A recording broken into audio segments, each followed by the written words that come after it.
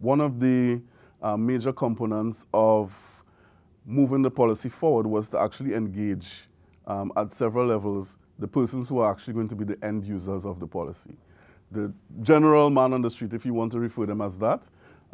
We've planned a communication strategy that would be pulling stories from those persons from different islands. So we wanted to make it very real to them. How is migration affecting you? We've had some interviews with some persons who, like I said before, would have had parents come from different countries or parents move to another country to be able to find better employment. Also, a lot of this movement has been happening, let's say intellectually, you know, it's come from the inside.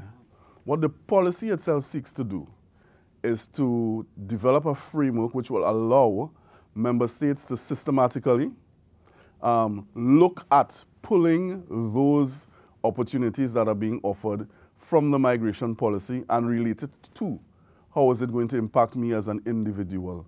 A lot of persons who move are young people.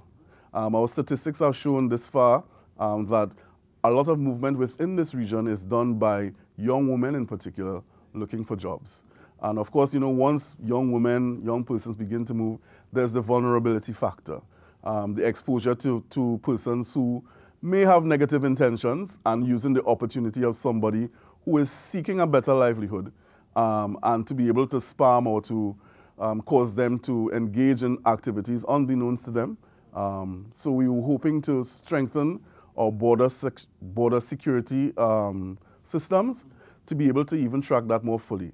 Why it's important that this is done at a regional level is that when we consider that we may be bumping heads at some stage with the transnational organized criminal faction, who are very well organized, we need to be able to build a support system that is so robust that when persons are attempting to force themselves through, say, one border, and they don't get where they intend to go the way they intend to get, we don't want that to be able to divert to borders that are less well prepared.